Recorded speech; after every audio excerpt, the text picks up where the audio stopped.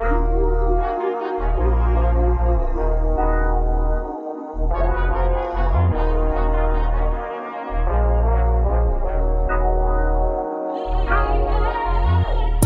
to the Journey to Forever podcast, where we discuss the highs and lows of life and love. Join us, your hosts, Flo and Joe, for a weekly recalculation of our roots as we navigate the twists and turns with candid conversation, comfort food, and laughter.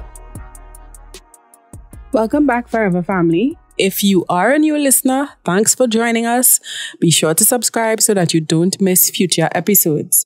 I'm Flo, the recovering overlover, and I'm joined by my co-host, the cool and calm Joe. We are both voyagers navigating the journey from first meeting to forever love. On this podcast, we share the hazards and happiness we encounter to help you experience more joy on your journey. In this season, we are focused on dating.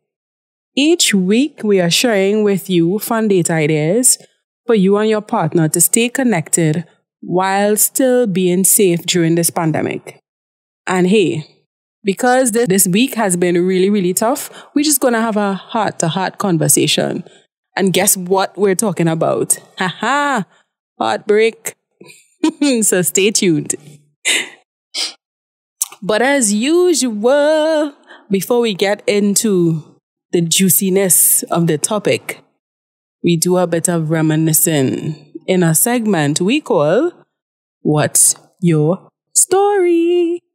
Hey, so hi folks. Good day, good night, good morning, all of the above. Flo, I have a question for you. Got a story to share about running out of gas or getting a flat tire while driving? I will speak to the latter. Getting a flat tire while driving. Actually, I was not driving. I was being driven. My best friend was driving. I had gone with him to drop off his brother at home. And on the way back home, rain started falling and we got a flat tire. So he hopped out of the car to change the tire, but at one point in time, after a few minutes, I was like, but what's taking him so long? So I tap on the window and he like gesticulated, like, what's happening? What's up? And I like, what's going on with you? Like, why are you taking this long? And he just stood up there staring at this tire, like almost sizing the tire up. I'm like, what's wrong? You have to get your angles right. So I got out of the car in the pouring rain. And I was like, dude, just hurry up and change the tire so we could get out of the rain now. He's like, all right now. But I was just frustrated by his slow movement. So I just take don't even ask me what it is. Is that a tire iron? The thing that they stick out the nuts from the tire? Yes. Yes, that. And just undid it. Change it. I was like, all right, let's go. So thank you very much, Daddy. I know you always impressed upon me the need to be able to change your own tire. Right? It came in handy. Very handy. Mm-hmm. Self-sufficient. Mm-hmm. Yes. Well. All right. What do you have there for me now? Let me hear. Got a story to share about a computer catastrophe. Woo! Well, I have a story.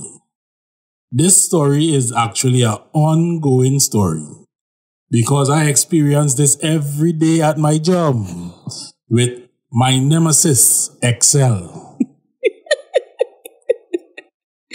Oh, God. Because for some reason, Excel decides to crash just before you hit the save button. And that really sucks. Yes, people, I am hurt. I am really, really hurt. I have no idea. Excel right now is in my bad books. Okay. And I think there's a lot of people out there with the same story. You know, because I'm not alone. My co-workers, they experience the same thing. So it's like an ongoing thing. And this is, yes, I don't mind if a computer crashes. Right. You can't help it. Okay, it's this time, it's done. You get new parts, it go for some more years. Yeah, but this everyday crash, no, that is so wrong. So yeah, that me venting on Excel. All right. I hear you. I feel your pain. Because I know how Excel could be frustrating to deal with, especially when, you know, you're reviewing some long spreadsheets and you're like, man, you know how many hours I've been working on this? And you have to start from scratch. Sorry, babe. It doesn't, no. All right. But, well, I can't even say that we're moving on to happier news. Because... Well, it's kind of happier because it's informative. We'll have different views on the topic that we're getting into. Yeah, so why don't you introduce the topic, Joe? Yes, this was Joe's choice today. Well, I believe that people need to discuss these things. And the topic is, how do women and men deal or handle breakups or having a falling out with their significant other? Okay. As in how they get together, if they do, with their friends, guy friends, girlfriends, just their friends, and trash it out. See if there's any good advice to come, or if it's just, I'll side with you just because. All right. Yeah. So, in your experience, Flo, how do you deal with breakups, or not necessarily a breakup, having an argument, having a disagreement of some sort? All right. I agree that we will not always agree. We would have disagreements. That's a normal part of any relationship. But healthy relationships. Yes. But as I have mentioned before, I can't remember which episode of this podcast, but I said I am not going to discuss our quote unquote issues with anybody but you. All right. So that has always been my stance. That's not something new just to this. That has always been my stance. I generally like to work things out, because I think in that episode I mentioned what fueled that particular behavior pattern. In that, growing up, my father said to me, keep people out of your relationship. Good advice. So if I have an issue with Joe, and I am not I don't like to be upset for too long. So if something bothers me, he knows that I would talk to him about it, even if I need to talk to him about it for 2 hours till he say, oh God, all right now. But I prefer to address it head on. Like, I am not the sit in the corner and sulk kind of person. I once was, but now no. So that's generally if you have a disagreement. What about you? Mr. Calm and Cool. Me, I basically deal with stuff for myself. I don't really reach out to people for help. Over the years, it was only like twice, and I have ever gone to somebody because I needed somebody to talk to. And that was a cousin of mine and a long-term friend. When I tell you long-term, he's been my friend since we were like 5. Okay. So, yeah. And those are situations where sometimes as a man, you need another man to talk to. Okay. Because we men are not always right. Sometimes we may see something from a different angle. So we go to speak to someone, another man, a close friend or relative, and see, well, I'm the kind of person, tell me if I'm being an idiot. Okay. Let me know. You know, so I would know how to move from there. Is she right to feel the way how she's feeling? You know? So, or could I hold firm here and let her realize, well, okay, she made a mistake, and have her, but I'm not the one. I always boil down like Baji. Quick. So, Yeah. Well, as you mentioned, seeking outside help. So whereas I would not necessarily engage or share my issues, my relationship issues with my friends, you know me, I'm an advocate. If things really that bad and you really need an external party to commiserate with,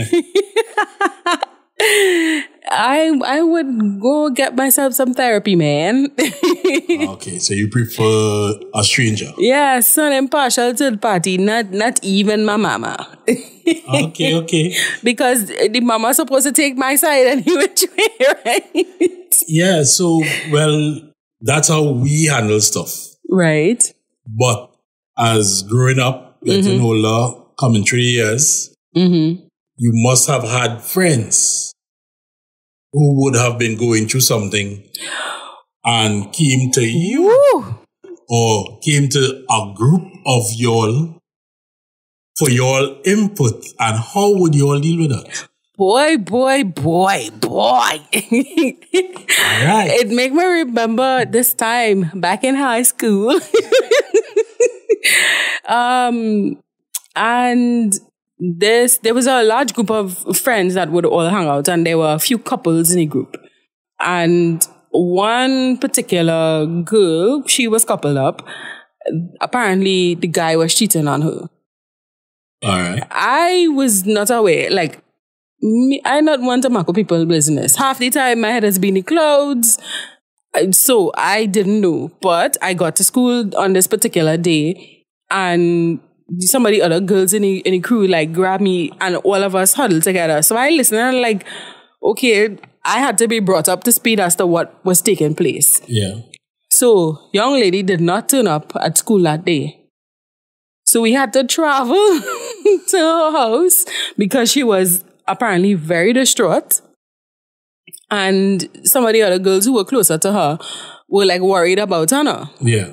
So we turned up at her house, and we all were all there to console her and let's allow her to pour her heart out and that sort of thing. And then, yeah, Mr. Man turned up on the scene sometime afterwards. And we're like, no, bro, you're not coming in here, right? Just hold her straight. You know, even if she want to talk to you, not today, not now. But when I think that for me was a good example of to stay out of people's business. Because he was very persuasive, let's just say. Yeah. And eventually she left us in one room, tell us, and she went to talk to him, and apparently whatever he said, he was able to smooth things over. Oh, good for them. So, taking him out of the picture, how did y'all comfort her by saying, you know, all men are bad, all men are dogs, you know, stay away from these men. Let's, you know, you'll find somebody better. And was it like that? Or was it actually like, we understand how you feel and, you know? Okay, I can't remember the details exactly. But I will say this, that has never been my position. Because I know some doggish woman too. Right? I ain't gonna call them what I want to call them, right? But I'm just saying. So I don't think any particular gender is exclusive. Bad behavior is exclusive to one particular gender. I think we are all prone to doing stupid things. Yeah. Right? So even if that was said, I would not have said it. What I would admit is that there was a lot of sharing of experiences.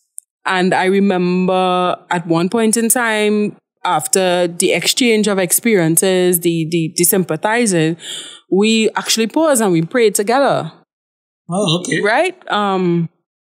Yeah. So it was different, and that's when in that particular episode is when I fell in love with Destiny's Child. Yes, the original Destiny's Child, the one and only Destiny's Child I support. The Writings on the Wall album. It was released around that time. So we played that joint over and over and over and over. So there was dancing and because we tried to change the mood around. Yeah. Okay. Well, as men, if one of us I have to speak for the men that I am around. I could only speak from my experience. We probably may say, well, the woman on them is, they're real moody and, but overall, we wouldn't bash women. We would get to the heart of the matter of his feelings at the time. Okay. But in a manly way. In a manly way? In a manly way, yeah. It ain't gonna be all wussy but you'll have a serious discussion. This, I believe, is a side a lot of women don't see in men. They believe when men get together, all they do is talk about women, who they want to bang, who they want to do, these things when they get together. But sometimes men really have serious problems. And within, you may see a guy going out with his friends and think, he only going out and drink. But it's not that he's going to drink. Sometimes the whole group of them would be there having laughs and everything. And eventually, one or two of them would just step away. And we'll just have that serious conversation. Right. And say, well, I'm going through a little X, Y, Z, And one will say, well, talk to me, Let me see what we could figure this out. And there would be one in the whole crew of them where he would give decent response, decent information, decent advice. And they would have a serious man-to-man talk. And they would bring up past experiences to say, boy, I went through that already. Right. And don't worry about it. It will get better. They will often give you the two sides of the situation. Okay. Because I have had friends or have friends, they were going through some stuff with their girlfriend. They were ready to break up and he was the typical alpha male. I'm not taking she on. I go move out. Let she stay there and say, boss man, don't talk like that. You understand? And I asked him one question, and this is in straight Trini parlance. You love the girl? He well, I said, no, don't think about it. Just answer me. Say, you love the girl? And he was like, yeah, I said, well, don't play man. Yeah. Go home, sit down with the woman, and have a discussion, or they could talk that out. If just don't go half cocked. Right. And just say, I go and think, just because you feel this is what a man's supposed to do, not to take no nonsense from this woman. Take your ego out of it. Yeah. And I told him, just go home, you all sit and have a conversation. Right. And you'll see after a while that what you all fretting about really not that important.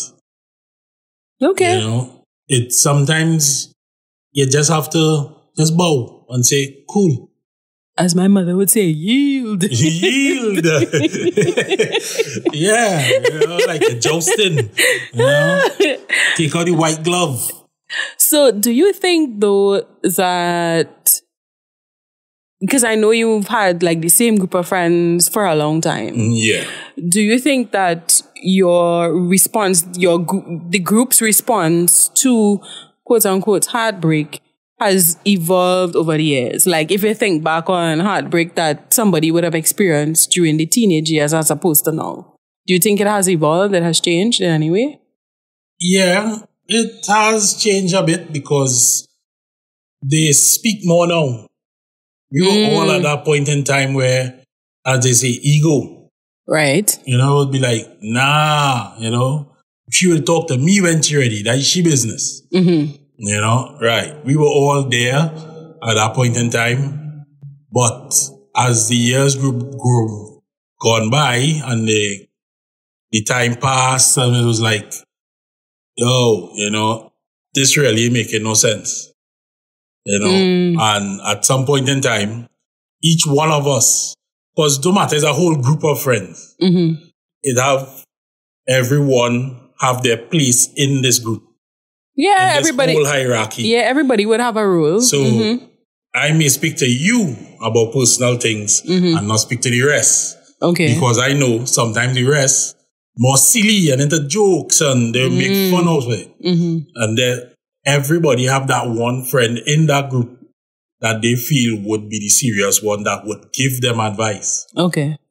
Some of them go to a friend who would tell them what they want to hear. Okay.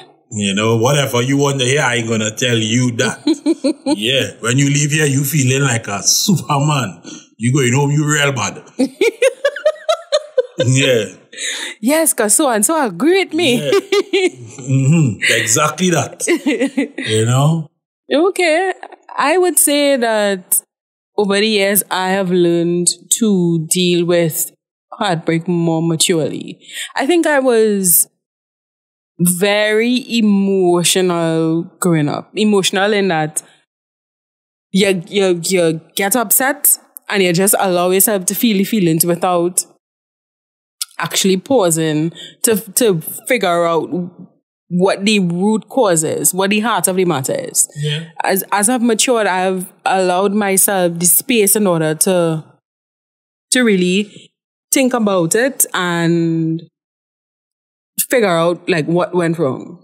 Because like I say, sometimes you are the root cause. Some stupidness that you're doing. Yeah. You understand? So yeah, just be more mature about it. And generally, like I say, I will, if it's a breakup, then yeah, give myself space. As I would say, revel in solitude. Put on my heartbreak playlist. Yeah. You know, listen to the tunes, feel the feelings, sometimes journal about it, you know, really do some deep thinking about it and make sure and learn the lessons. If there are apologies or further conversation, sometimes too, in thinking about it, you may get clarity on something and you may want to reach out to that person. For me, it's for closure, not necessarily, because if we break up, we break up. I just saying that. So it might be for closure, just to make sure, okay, so this is how I remember this particular thing going. What's your take on it? Just to have some measure of objectivity for future. But yeah, I know for sure that I've evolved in how I've treated with heartbreak. Yeah, I believe as we get older, we should become self-critical or self-analyzing. Yeah, to improve our self-awareness. Yeah, because sometimes people read problems differently. They may think, oh, it's that person, but it's just that you misinterpret what the person said, did. True. You know, and you believe that I supposed to react in a certain way because, as we know, social media, movies, all these reality shows, if that's all you intake, it poisons your mind. You know, because that's all you see, that's all you surround yourself with. Okay, so what specifically are you talking about in terms of how people treat with heartbreak? Yes, how people handle situations or dilemmas. In relationship dilemmas. Yes, you know, how they deal with it. Okay. You can't be taking advice from a reality show that's edited. It's not reality if it's edited. Right. I hear you. You know? And some people maybe just putting on a show for the cameras. It's exactly that. Yeah. Money talks. True. You know, if you want me to be this way, like there once was this song where the woman basically destroyed everything the man had done. I can't remember what song. What do you it was mean? popular. Blue Cantrell? Yes. And at the end of the show, at the end of the whole video, Jenny Man was alright. They were normal. They were good. It was end up being just a dream or something of the sort. Well, I can't remember the video too. All I remember in is Blue and her crew walking through the mall because she's swiping his card buying on a shopping she spree. Destroyed his Mercedes. And Wait, because two songs come into mind as you're talking about destroying Mercedes. So is it Blue Cantrell or is it oh my goodness. I'm seeing the young ladies well, there's quite a few of them because I think Beyonce has one. Beyonce? Yeah, early days. Okay. Early days. But Jasmine Sullivan. Could be. But I think smash the windows out your car. I think it's the Blue Cantrell. Mm-hmm. Hit 'em up style. Yes, Blue song is hit 'em up style. Hit 'em up. Hit 'em up style. Mm-hmm. At the end of it all, it was just basically like a dream. None of those things happened. And when you look at it, these people say stuff in music. Right. But they don't really live it. I'm not talking for Blue in particularly, right? Okay. Talking general. in general. They would say certain things in their music where you should do this and you should do that. But they are so quotations in love in their real life that their partner could do them whatever. And they make an excuse for that person. They don't ever take their own advice. But usually the advice they give, you can catch a charge. Well, I'm not going to say this. Remember that conversation we were having the other day when we went in one of our favorite places to eat now? Right. You know what I'm talking about? Yes. And I was referencing the incident that happened on the Avenue some years ago. Yes. When lady went Jasmine Sullivan on the man van and she ended up with some charges. So, yeah, as much as you might be upset, those are negative. That's not how to deal with things. Yeah, negative advice. Don't go destroying people's property, no matter how hurt you may be. Yeah. Don't go destroying property because at that point in time, all you did is give that person ammunition. That's all it is. Ammunition. And guys, if it's you and you destroys a woman's property and do crazy-ish, the law not made for you. It's not friendly for men. They usually takes the side of the woman. Well, I don't know about that, honey. No, well, this is from my experience. Okay. Yeah. You know, you have to be really... I guess the culture where we are now probably changing. But over the years, I've heard and I've seen the law is made for children, old people, and women. Okay. But for me, avoid the law altogether. Be the bigger person and deal with it. So as we were saying, get your crew together and have a healthy conversation. If you don't want to discuss whatever the issue is with your crew because you tell yourself somebody going and spread your business all over town, then go get yourself a therapist somewhere. If you believe in the Lord and you have a pastor, talk to the pastor. I'm just saying, but find that person. Find somebody to talk to. Don't do anything that will bring the law into the mix. But for a word of advice, where not to go. Do not go to the hair salon. Or to social media. Yes, to get advice because the people, the same friends you are around in the hair salon could have strangers there too. They will be listening to your problem and thinking, but you have no problem there. It sounds like you have a good man. And next thing, it would be our man. Yeah, because to them, that's no big deal. Right. To them, that's something like easy. But this man treating you real good. And you know, locally it's 3 degrees of separation, not 6. So it's easy to find that problem, man. You will find that man very easy. You know? Very, very easy. So, because usually if a woman goes to the hair salon, if she isn't driving, or even if she does drive, the guy will come pick her up after. Oh. A lot of the times. So you think somebody going to be scoping out the scene? Yeah, they just want to see, okay, right, that's him. They will put themselves in place for that introduction. But what is this? Yeah, I have seen it happen.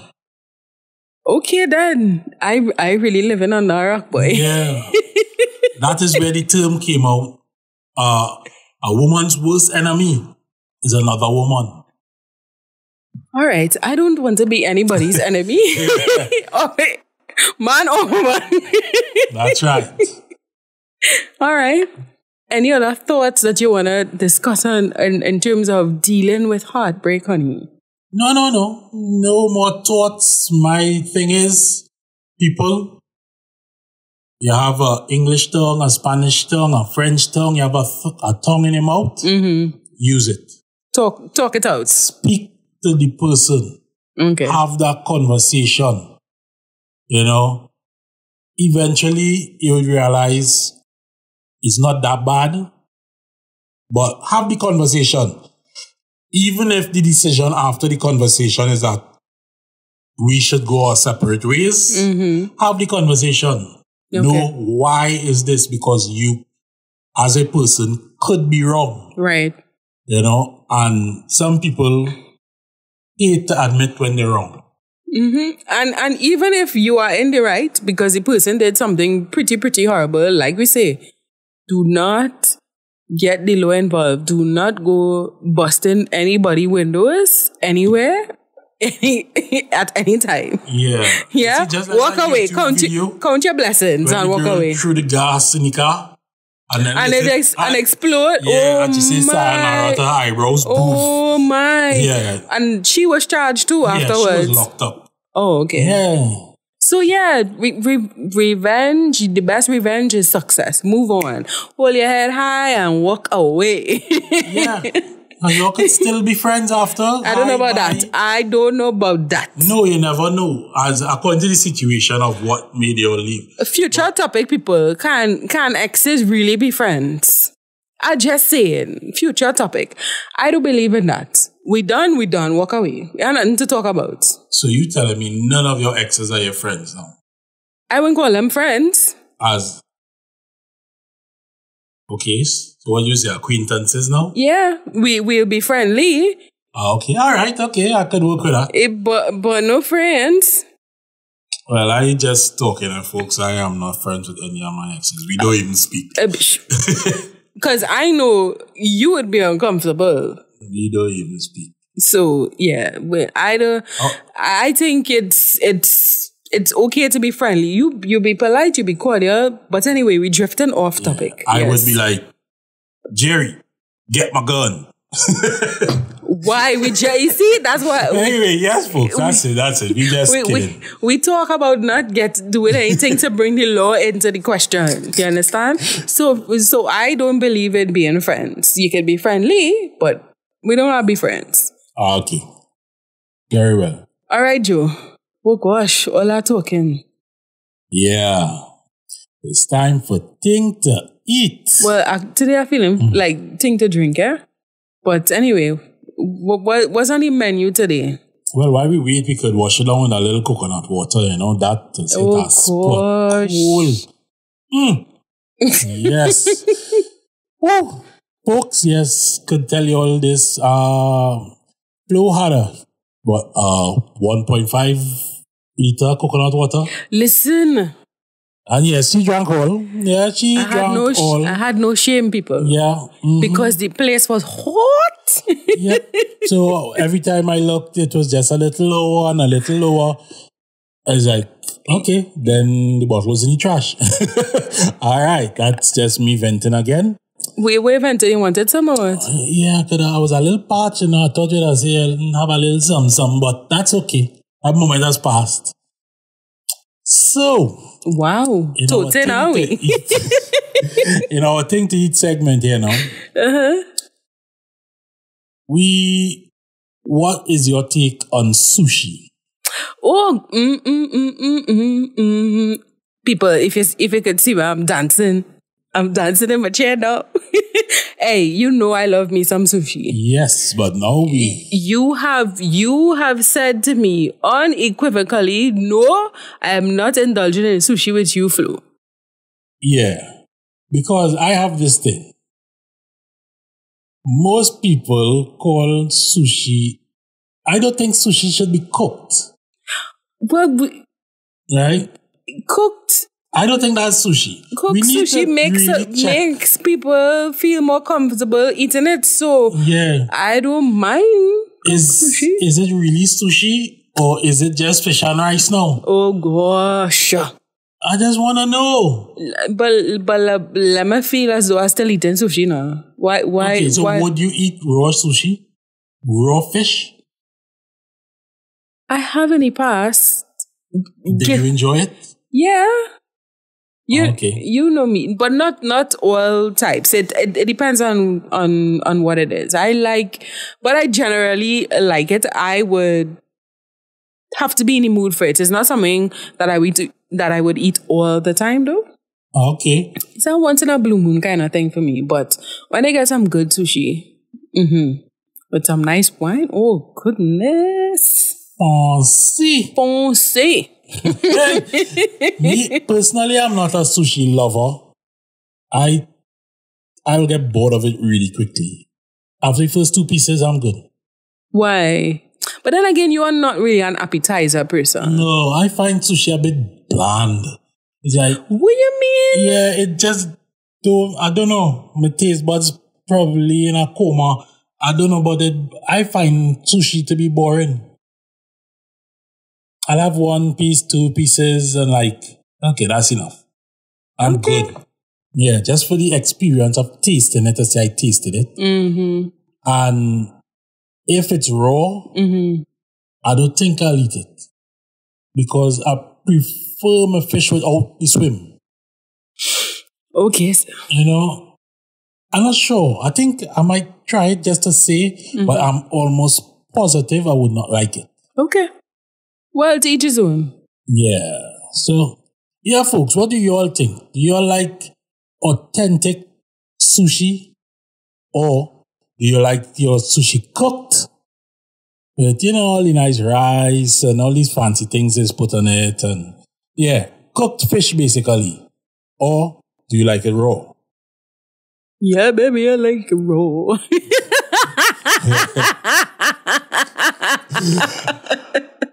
Okay. All right. Inappropriate term, but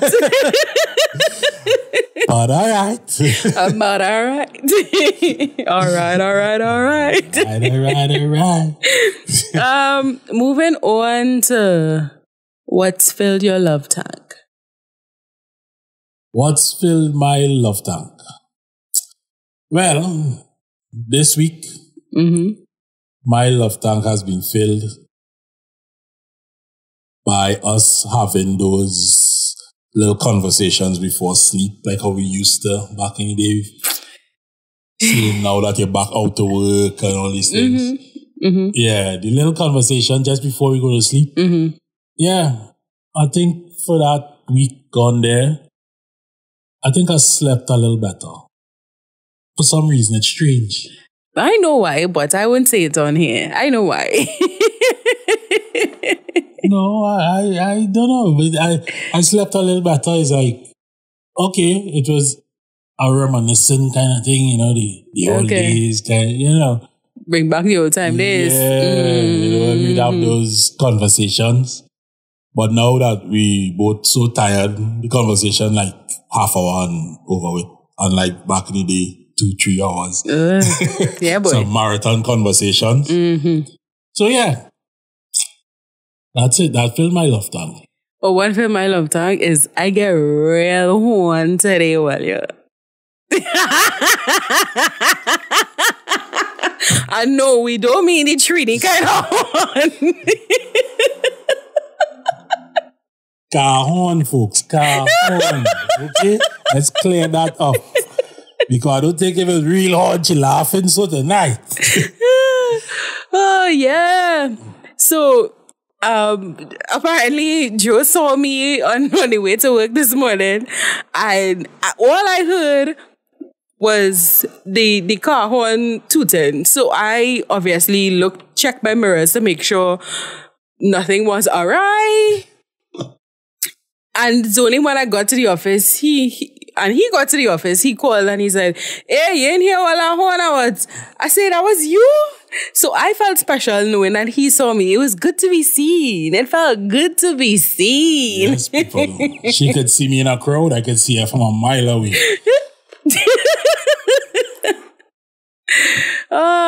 Yeah, so that filled my love tank. Nice. All right, people. We know that this wasn't a date idea, but here's what. If you are having those indoor dates, and we hope that you are, because where we are, COVID restrictions are being heightened once again. We hope that you are safe as you are listening to this episode. So have this heart-to-heart, who knows, with some sushi and some wine. Cooked. Yes, cooked. Just so that Joe feels comfortable. And as always, thank you for listening to the Journey to Forever podcast. Your feedback helps us to continuously improve the show. Words of affirmation is also one of my love languages, so we love hearing from you. Feel free to reach out to us and drop us that feedback on Instagram at Journey to Forever TT, or you can leave us a review at ratethispodcast.com/JTF. Also, be sure to subscribe to the podcast on whatever app you're listening to this episode on. If you enjoyed this episode, and we hope that you did, be sure to share and discuss this episode with someone you love. Until next Friday, remember that forever love is a journey, not a destination, and the fuel that keeps you going is communication. Bye. Have a great one, folks. Bye.